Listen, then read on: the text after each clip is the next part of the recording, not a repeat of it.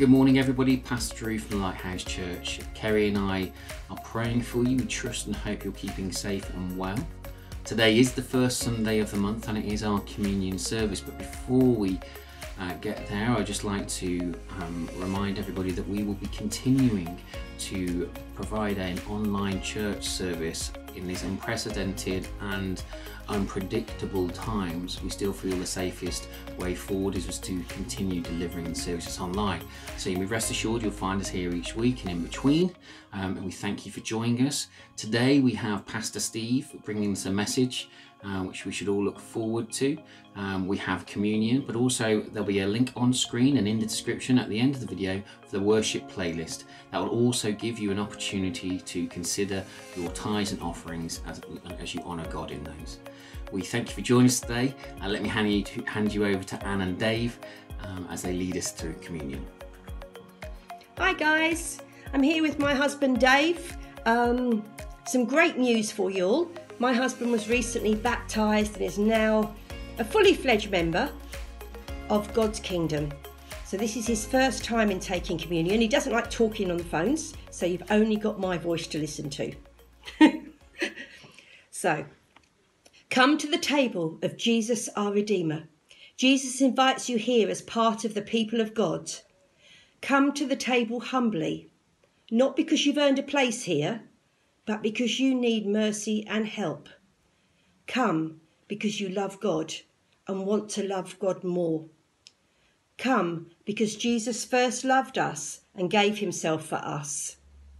Come because you want to be filled with the Holy Spirit.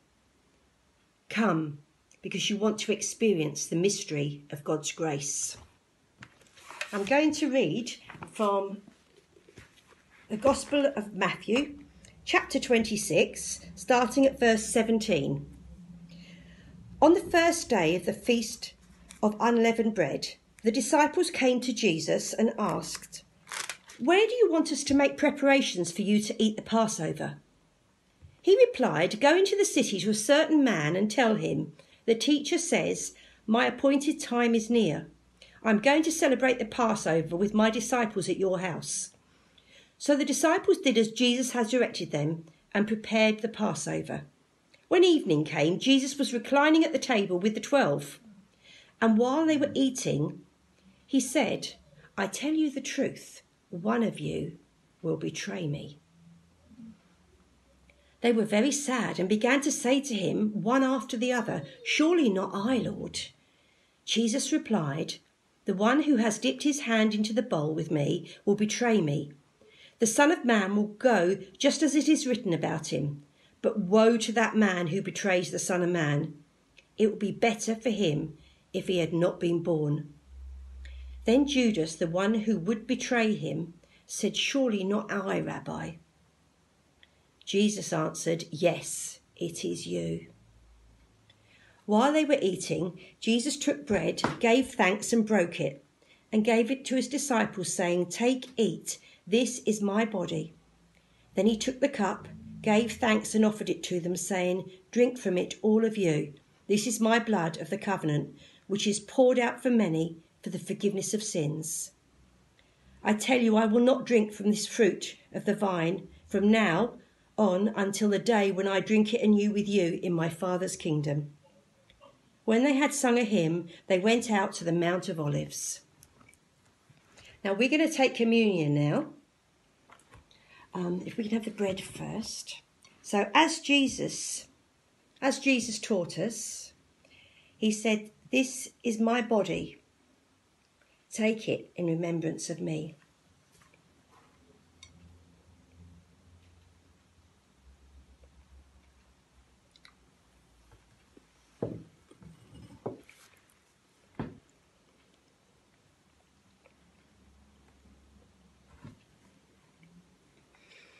And then Jesus took the wine, and he said, "This is my blood of the covenant, which is poured out for many for the forgiveness of sins.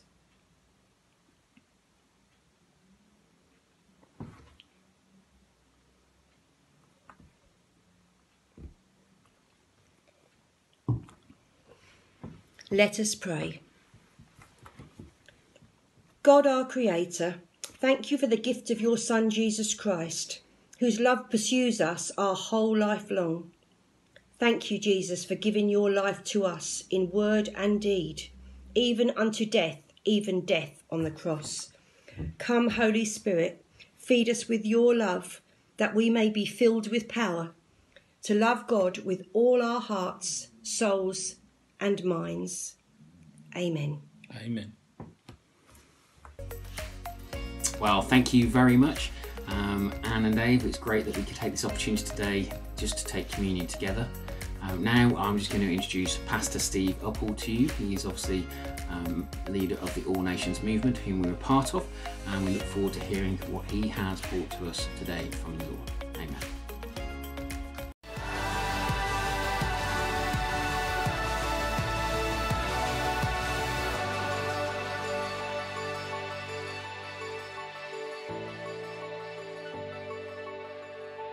Well, a very warm welcome to all of our All Nations family.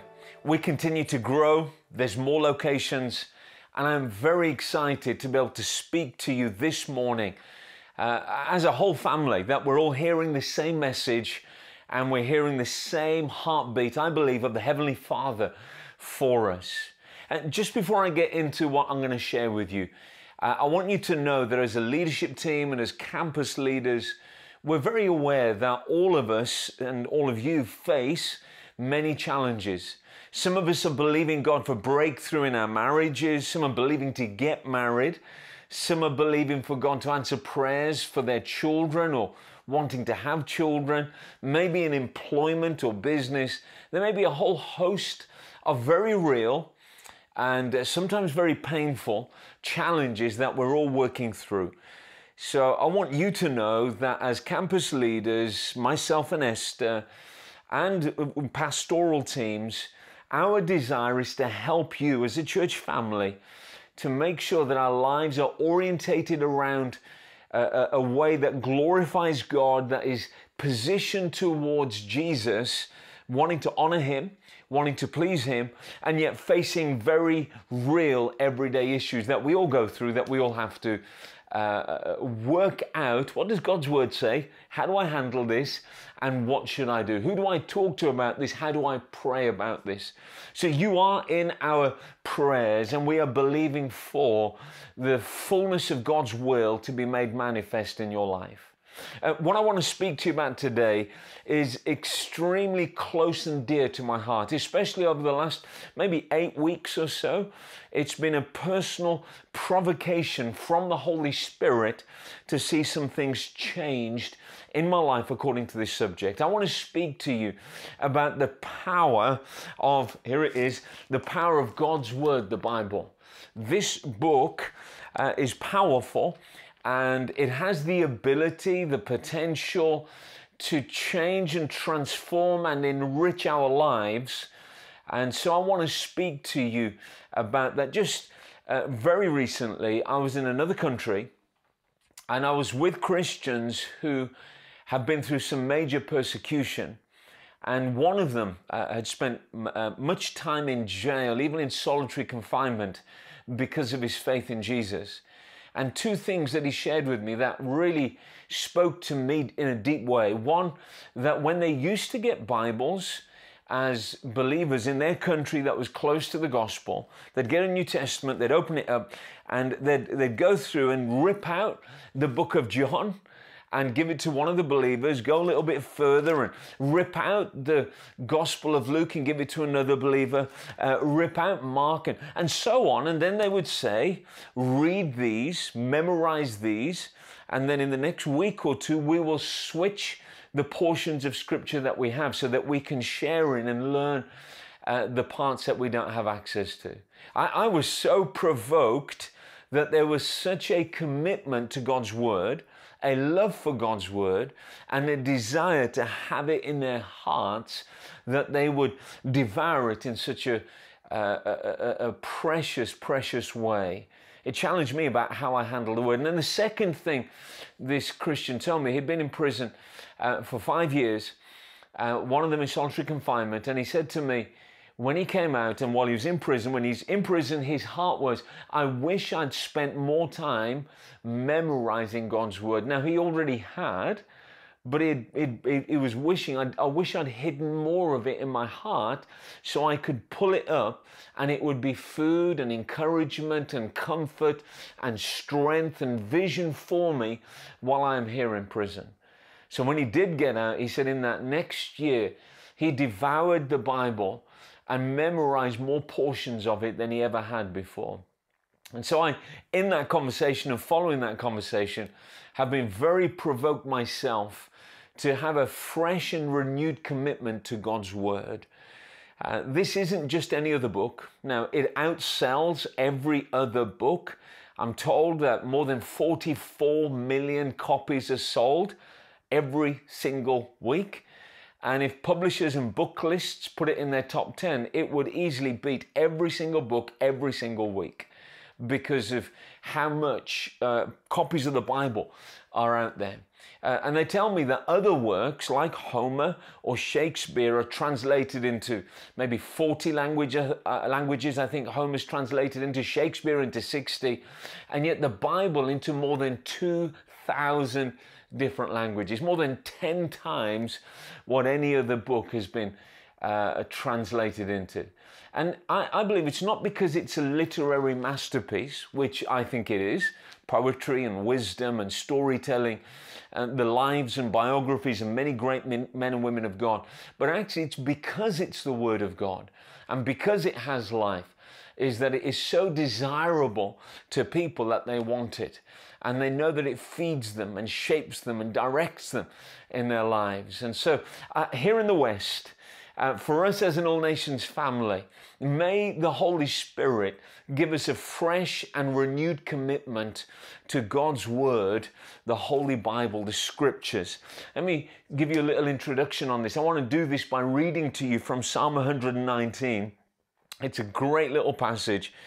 Verses 7 to 14, it says, the law of the Lord is perfect, refreshing the soul. The statutes of the Lord are trustworthy, making wise the simple. Listen to all of the things. This is what it is. This is what it does. Verse 8, the precepts of the Lord are right, giving light to the eyes. Let me read that one more time. Verse 8, the precepts of the Lord are right, giving joy to the heart, and the commands of the Lord are radiant, giving light to the eyes. The fear of the Lord is pure, enduring forever, and the decrees of the Lord are firm, and all of them are righteous. Verse 10, they are more precious than gold, than much pure gold. They are sweeter than honey from the honeycomb. And by them your servant is warned, and in keeping them there is great reward. And David goes on to say, how can anybody know their hidden ways, their secret sins? It's the Word of God that keeps us from both willful sins and the sins of omission, the things that we don't know that are wrong. When we read the Word, we know what's right and what's wrong. And in verse 14, he says, may these words of my mouth and the meditation of my heart be pleasing in your sight, O Lord, my rock and my redeemer. It's the preciousness, the life of, the value of the Word of God, making one rich, giving light to the eyes, being a sweetness to the soul. When our Queen Elizabeth, in a coronation, part of the ceremony, she was handed a Bible. And as she was handed the Bible, she was told these words, we present you with this book, the most valuable thing that this world affords. Is that true? That this could be the most valuable thing that this world affords? I believe it is. I think it's more precious than any earthly possession. The Word of God, the thoughts of God, revealing the character of God, revealing the nature of God, revealing the ways of God. In it we find Him, and in it we find our stories and what He thinks about us and how He comes close to us. I think that's powerful. I'm going to make a few statements to you about the Word of God, and then I'm going to finish up with a little bit of application. Here's my statements. Number one, the Bible is God's Word. It's God's Word. In 2 Peter 1:21, it says, "For prophecy never had its origin in human will, but prophets, though human, spoke from God as they were carried along by the Holy Spirit." This written word, it didn't have its origin in human thoughts and human ideas, but instead those writers, 40 writers over 1600 years, shepherds, poets, kings, warriors, fishermen, I mean, you can go on and on, 40 different authors putting together these 66 books in our Bible. And the Bible tells us that all of them were carried along by the Holy Spirit, that this is God's word. It's not coming out of human thought or human ingenuity. God used humans, but His Spirit would come on them and they would write in the power of the Holy Spirit. In 2 Timothy in the New Testament, chapter 3, verses 16 to 17, Paul tells Timothy, reminds him about God's word, and he says, "Timothy, all scripture is God-breathed." It's God-breathed. It's useful for teaching, for rebuking, for correcting in righteousness, so that the servant of God may be fully equipped, thoroughly equipped for every good work. So as I read this, as I open it on a morning or during the day, I realize that this is God's word. He breathed it into being. And I have this Bible in my hand today, and I have a number of Bibles all around me here. But I want to be like these believers I was with, that the value of God's word to me is more precious than any earthly possession. Why? Because it is God's word and not somebody else's idea. Let me give you my second point that I want to make. And there's many of these. I can only give you a handful. Secondly, the Bible is a doorway to the promises of God. Think of all the rich, wonderful promises of God.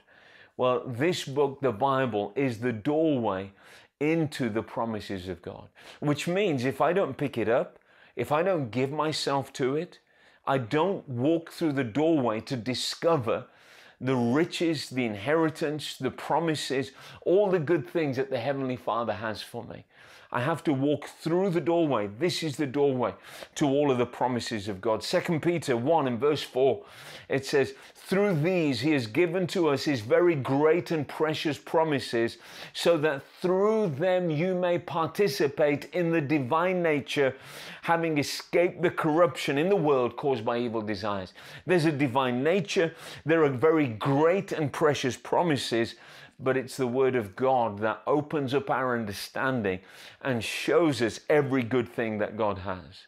I think it's in Hosea chapter 4 and verse 6.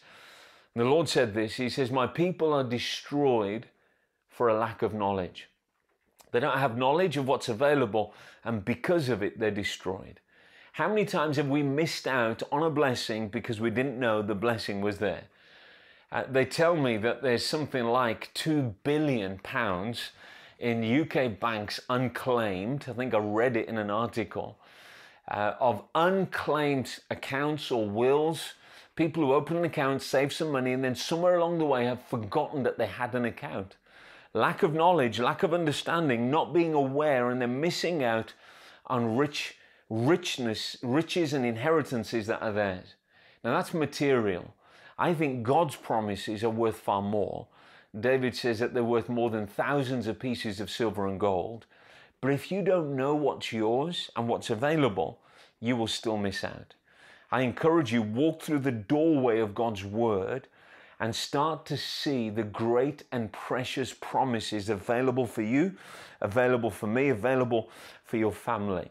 Thirdly, I would say that the Bible is the primary way we receive revelation about God and His ways.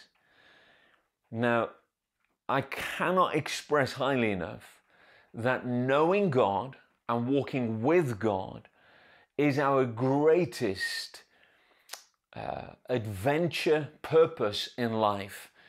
To know Him and to walk with Him. In fact, let me put it this way. Our vision at All Nations is really simple. It's for all people to glorify God by knowing Christ, becoming like Christ, and making Christ known. For all people to glorify God by knowing Christ, becoming like Christ, making Christ known. Well, the primary way you're going to bring glory to God is by getting into His Word and seeing who He is and enjoying Him and obeying Him and living your life for Him. So we can't fulfill our all nations vision for everybody to glorify God by knowing Jesus Christ, by becoming like Him, by making Him known. We won't do that if we neglect the Word of God. Also, our theme for 2019 is to grow. We're really believing that God wants us to grow as a people, grow in stature, grow in maturity, grow in strength as people, grow in our understanding of who He is, grow in the knowledge of His ways. Well, all of that, the primary way that we will fulfill our vision of knowing God and glorifying Him and becoming like Him and making Him known, the primary way that we'll grow in 2019 is if we take God's Word, the Bible, and we give ourselves to it. Psalm 119, verse 130 says that the unfolding of your words brings light and gives understanding to the simple. As I open this up, it gives me understanding, and it opens up, brings light into dark areas, dark parts of my thinking or my knowledge. There's 1 million books out there or more. And you may read some of them, but I would say commit yourself to this book above all other books. Don't neglect this for other reasons and other books and entertainment, but give yourself to God's Word, and you will grow in the knowledge of God, and you will grow in the knowledge of God's ways. And I don't think anything can transform us like knowing God, knowing His ways, and having them written on our hearts and shaping the way that we make our choices every single day. Martin Luther, 500 years ago, he said, "The Bible is alive, it speaks to me, it has feet, it runs after me, it has hands, it lays a hold of me."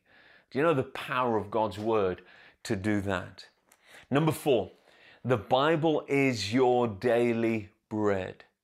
We all need food every day to survive. And it was interesting when Jesus was being tempted by the devil. He's in the middle of a fast, and the devil is saying, you can turn these stones into bread, just do it and you can eat it. Break your fast, break your commitment. The Holy Spirit had led Jesus into the wilderness to fast, to pray, and the devil was playing on his appetite, saying, don't carry on praying and fasting, just turn this into bread and have a meal. And Jesus had these great words to him. He said in Matthew 4:4, "It is written, man shall not live on bread alone, but by every word that comes from the mouth of God." We've already said this is God-breathed. You don't just need natural food to survive every day. You need spiritual food to survive. I think if our eyes could be open for a moment spiritually, and we could not only see in the natural, but we could see in the spirit. So all of the people sitting around you right now, me included, that you're looking at, you can see what I'm wearing, and you can see the shape of my body, and you can see whether I'm healthy or not healthy. Well, what if we could look in the spirit right now and have a look at your spirit man, the inner being, the real you on the inside? If we could see that, is that person on the inside well nourished, strong? Have you been intaking the Word of God, which is your daily bread, feeding? Or are you diminished on the inside, withered on the inside, weak on the inside? If the Word of God is our daily bread, then we need to eat our daily bread to become strong and to become nourished spiritually. If we neglect it, we neglect our own health. Rick Warren, a famous pastor from America, he wrote this as a quote. He said, "Reading the Bible generates life. It produces change. It heals hurts. It builds character. It transforms circumstances. It imparts joy. It overcomes adversity. It defeats temptation. It infuses hope. It releases power. It cleanses the mind, and it's spiritual food." I'm like, give me some of that. The truth is, I have it. It's in my hand. But staying in my hand or sitting on a bookshelf won't do me good. I'm actually going to come to a place where I'm saying, I'm going to make a commitment to feed on this book every single day so that I can become strong and well nourished. Fifthly, and I'm coming to a close here, just maybe two more after this, and then we'll pull it to a close. Fifthly, the Bible is the seed. It's the seed of God. The Greek word is sperma. I won't explain that, but you get it. It's the seed, the Greek word sperma. In other words, when it's implanted, it has the potential, if nurtured and nourished, it grows. If watered, it becomes a plant. It grows inside of us. So when I get up and I open up this scripture and I begin to read and open up God's word, the seed of God's word comes into my heart. It's implanted and it's an eternal seed. It's a powerful seed. It's a living word. We know that natural seeds are powerful. There have been seeds taken from some of the pyramids in Egypt that are thousands of years old, and those seeds were planted and the seeds grew and like surprised everybody. Seeds thousands of years old still carried their potential to grow when implanted in the soil, watered by water, the sun shines on them and they shoot up. Well, this is God's incorruptible seed, powerful word of God. Jesus told a parable in Mark chapter 4, verse 26 onwards. He said, this is what the kingdom of God is like. A man scatters seed on the ground, night and day, whether he sleeps or gets up, the seed sprouts and grows, though he doesn't know how. All by itself, the soil produces grain. First the stalk, then the head, then the full kernel in the head. And as soon as the grain is ripe, he puts in the sickle because harvest has come. It will grow. Put it in good soil, water it, it will produce fruit. Must be planted, must be watered, must be nurtured. E.W. Kenyon said, our attitude to God's word determines the place that God holds in our daily life. That's powerful. Our attitude to God's word determines the place that God holds in our daily lives. The word should always be the Father speaking to us. It should never be like the message from an ordinary book. It should be as real to you as though the Master stood in the room and spoke to you personally. That's what it is. God is there. I always imagine this as I begin to read the Bible, that I am reading the Bible by the help of the Holy Spirit, that He's there in me, with me, around me. And I say, Holy Spirit, open up these words to me. Give me understanding today. And He is so good that He does those things. Sixthly, the word will wash you. We all need a wash every day. Get in the shower, clean up, get ready for a new day. Sometimes at the end of the day, if it's been a busy day and you've been out and about moving a lot or working in a heavy job or you feel sweaty, just get in the shower, clean up. Well, the word of God in Ephesians 5:26 says to make her holy, cleansing her, talking about the church. He makes the church holy, cleansing her by the washing of God's word. That's Ephesians 5:26. Washing us with God's word. I have found so many times that as I open up the Bible and I begin to read, especially when I read great chunks at a time, that all of a sudden it's like I've been washed, cleansed. It's refreshing. It's energizing. It kind of totally sets me free. And it feels like I've had a good wash in God's word, and my mind, my attitude, my emotions all feel like they've been renewed and set free by God's word. So I want to encourage you, if you need a good wash on the inside, if your mind needs a good wash, if your emotions need settling, let the word of God become water to you that washes over you, replenishing, washing, cleansing. I think it was D.L. Moody who said the Bible was not given to increase our knowledge only. It was given to change our lives. It's what happens when we get washed in God's word. Seventhly, the word will give you courage. Courage comes by this book. In Joshua 1, there's a whole passage of the Lord giving a charge to Joshua. Be courageous, be strong. Moses is dead. You're going to lead these people. And then he says to him, verses 7 and 8, not to allow this book to depart from him, but meditate on it, think about it, live in the book of the law. And he said, and then you'll be courageous. You won't be discouraged, but you will be strong and very courageous. Why? When? When you live in the word of God. Living in the word imparts courage. Have you ever felt your courage failing you? If you have, then I want to encourage you. If your courage has failed, then you come to a place, say, as I read the word, courage comes. I cannot tell you, and I do not exaggerate, how many times I've woken on a morning and I feel slightly overwhelmed by the issues of the day, things that I've got to do, But as I get my head into God's word and my heart before him, all of a sudden courage and hope begin to rise. My circumstances haven't changed, but I've tapped into an eternal source and an eternal power of God's word inside of me, and I can face the day ahead because of the courage and the strength that comes from God's word. Let me give you the last one here, and I'm missing out 5 or 6, but I'll give you the last one. The word of God, number 8, is like a fire. I think it's Jeremiah 23:29. He said, "Is not my word like a fire, declares the Lord, like a hammer that breaks a rock into pieces?" You get 2 for 1 there. It's like a fire, it's like a hammer.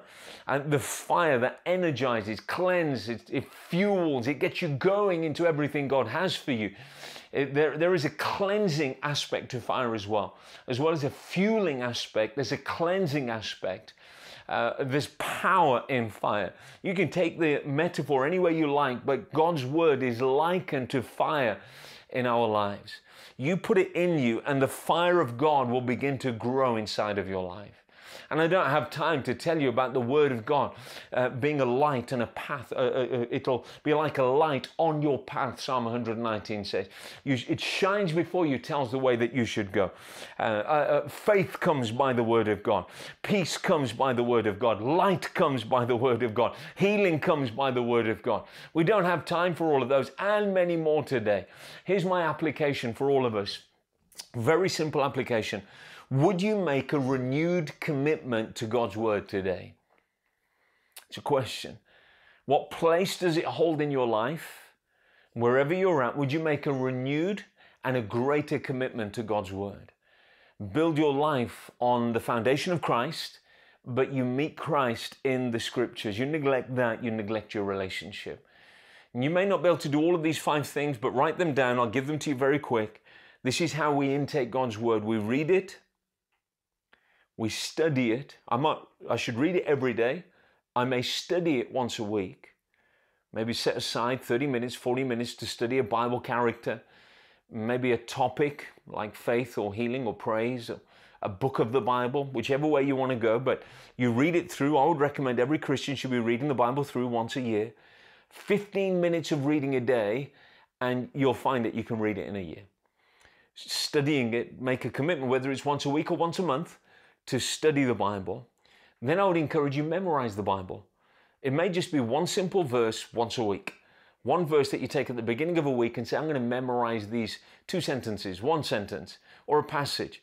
But commit to memory the word of God. And going with memory, I would encourage you to meditate on God's word. In other words, chew on it, regurgitate it. If I was thinking of a scripture, one of my favorite at the moment is set your hearts on things above where Christ is seated. That's a great one. So I'll memorize it, but I'll chew on it. What does it mean? Set my heart on things above. So meditate.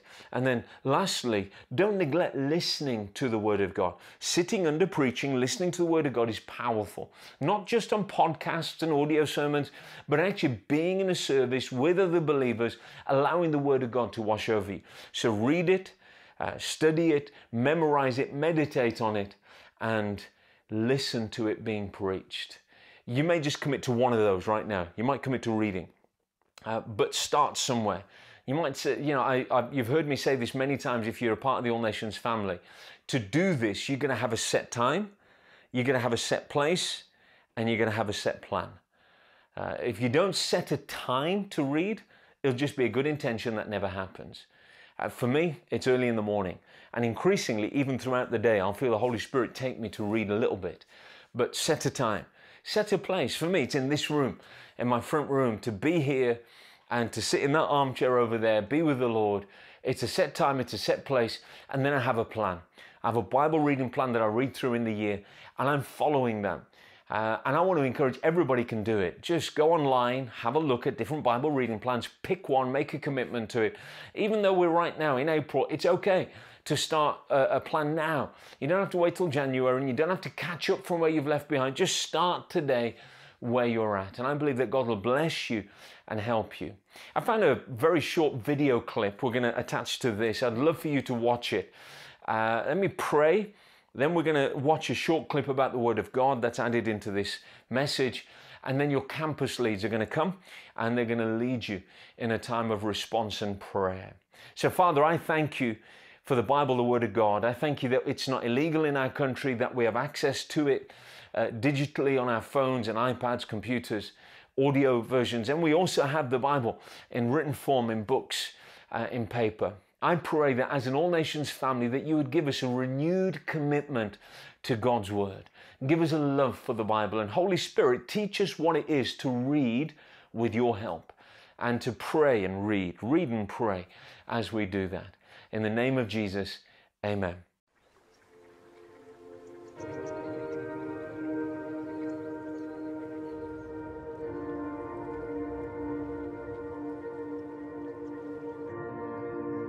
God wrote a book. That reality blows me away every time I stop to think about it. Pages and pages of God, His thoughts, His words, His heart, right there, just a few inches away. I can carry it with me everywhere I go, read it whenever I want. When we open the Bible, what do we see? We see God Himself in this book. We meet Him here or we don't meet Him, not with any hope of friendship. Reading the Bible is one of the most important things we can ever do. It's more valuable than anything we own, sweeter than anything we have ever eaten. It is literally more important than breathing. But that's not always what we see and feel when we open our Bible. Our weak, tired, distracted eyes look, and all we see is a lifeless, boring portrait on the wall. But it's not a portrait. It's a window. It doesn't hang lifeless in an old frame on the wall. It breaks through the wall into another world, the real world, the lasting world, the better world. And through this window shines a divine light that changes everything around us. We all know that the road to knowing God is not easy. Discipline and resolve are important, but they can carry you only so far. A few days, a week, maybe a month. For the long run, we need something stronger, more compelling than discipline and resolve. There are too many traps along the path, too many hurdles. At the root, the reason we don't read the Bible is that we don't want to read the Bible. We don't see joy, peace, and life when we see that leather binding on our shelf. We see a wall, not a window. The boring portrait, not the never-ending beauty beyond. So we put it off, leave it shut, and move on. We stay in bed, and we miss the miracle.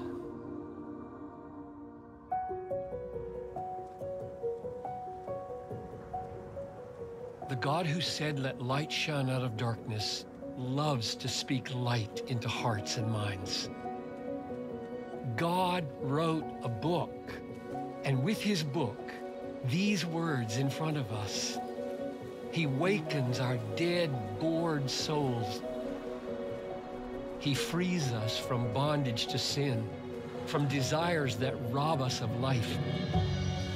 He comforts the depressed, inspires the discouraged, guides the confused.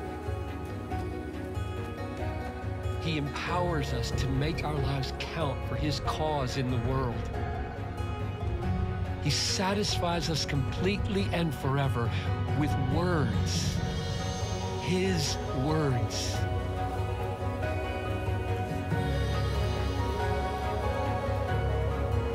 So, will I read my Bible tomorrow? Where else would I go? How else will I know Him?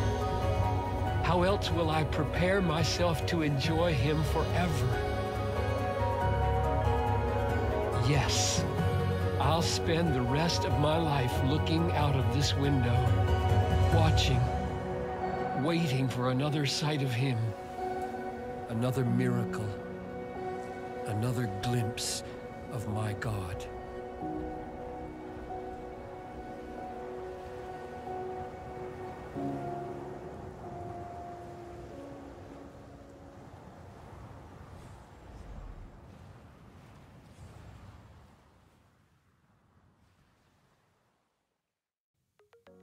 Thank you, Pastor Steve, for that great message. We look forward to hearing from you again soon. Let us just pray. Heavenly Father, we thank you today for the word that we've just heard. We thank that it was actually convict us, and we will be able to apply it to our lives in some way, shape or form. Lord Jesus, I pray that we are protected, we are all blessed, and we have a double portion of your blessing on our lives. As we go forward in the rest of the week, let it be a blessing unto us all. In the name of Jesus we pray. Amen. Well, that's it for today. Thank you for joining us. We will keep subscribed to find out what new videos are coming out. Keep in touch. We have the website, the Facebook page, but also the YouTube channel. It would be great for you to like and subscribe all of those, so you'll know what's happening within the Lighthouse Church going forward. May God bless you and keep you. See you all again soon. Take care.